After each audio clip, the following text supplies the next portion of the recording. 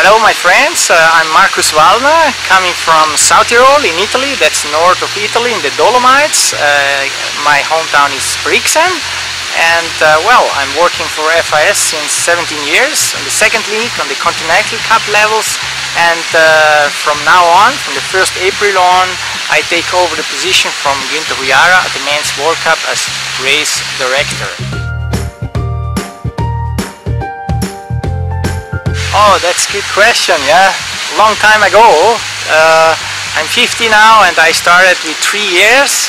Each of 3 years I started behind my house. We had a little hill there and we just walked up and skied down there. We built our first jumps by ourselves, so this is my very first start on snow. 18th of January, oh good question, that's Wengen, Lauberhorn weekend, yeah, in Switzerland here, and well, we have the slalom in Wengen and really looking forward, yeah. I see you World Snow Day.